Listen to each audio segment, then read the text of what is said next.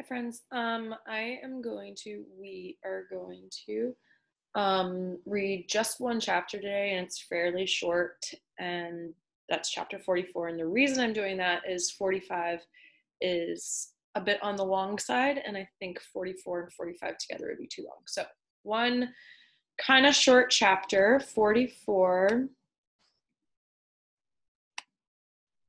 Share screen.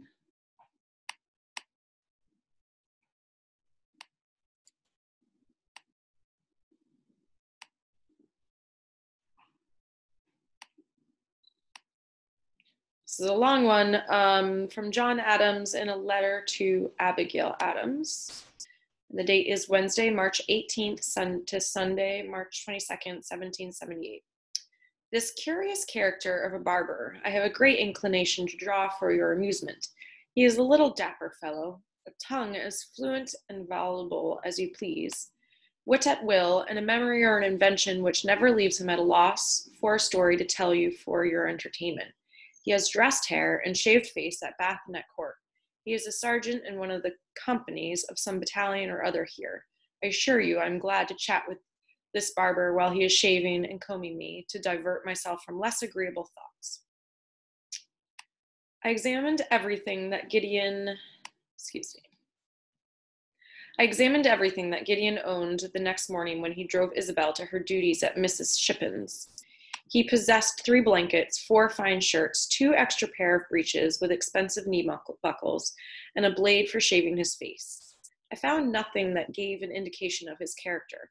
No cards or gaming pieces, nothing for praying or for sport or for remembering someone far away.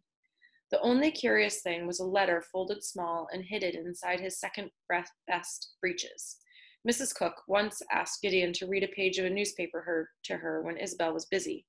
Gideon had said then that he could not read.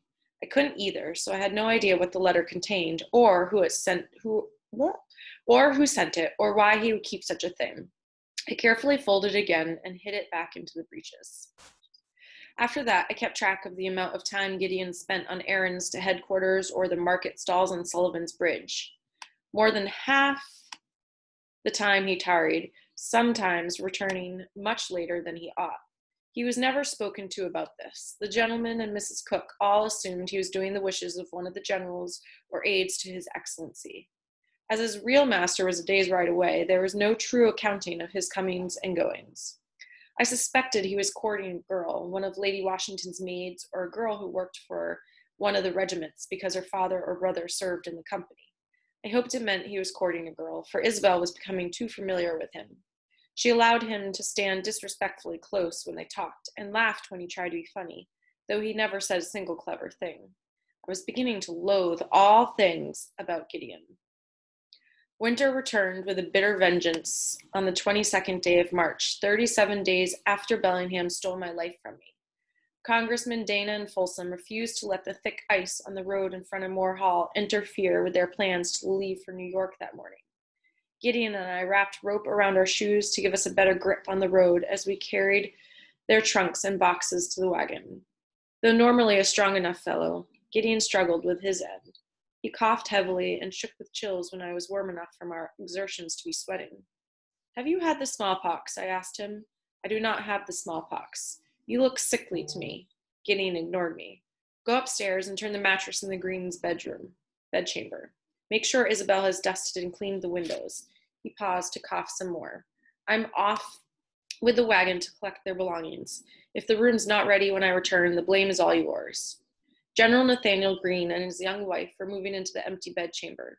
General Greene was taking over the quartermaster general's position and would be in charge of purchasing and delivering the food and other requirements for the army. By fetching their belongings, Gideon was wasting no time assuming the role as the general's manservant.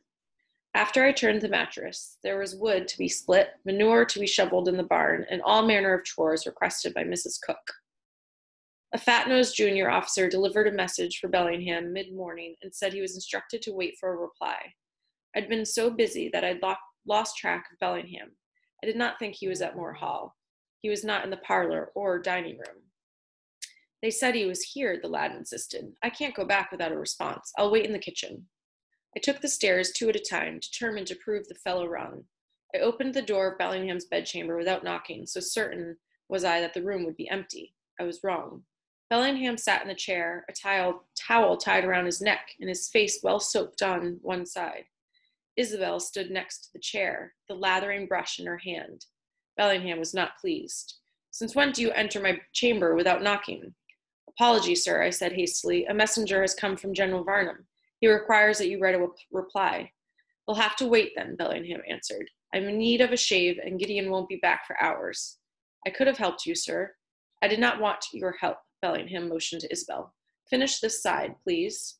She dipped the brush in the soapy water, then leaned over to rub it on Bellingham's face. "Shall I fetch paper and pen so you can write your reply, sir?" I asked. "General Varnum is getting rather full of himself." Bellingham placed his hand on Isabel's hip. "His messenger can wait until I am finished." "Take your hand off her, you foul whoreson." "Of course, sir," I said.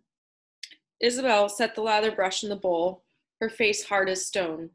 "Since you're here, Curzon, there is mud dried on my good blue coat. Take care of it." He patted Isabel's backside.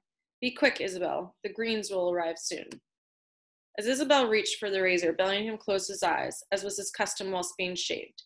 He did not see the way she gripped the handle of the blade or the look in her eyes. She was not going to shave his whiskers. She was going to slice open his throat.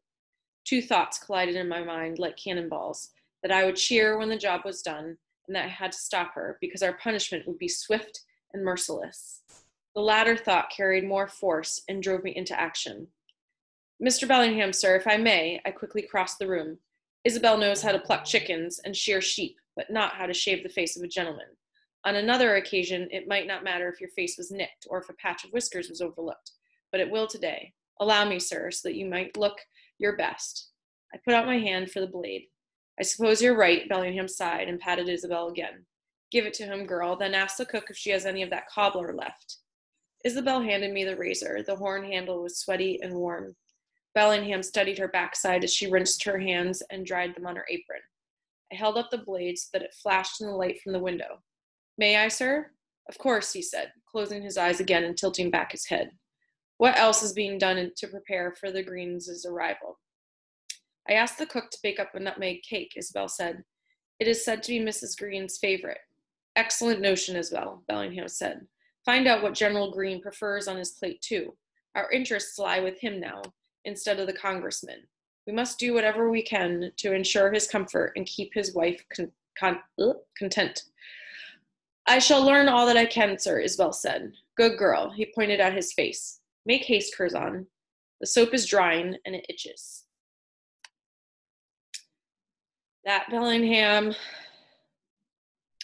All right, a shortish chapter, but make some good jots, and we will discuss tomorrow. Thanks.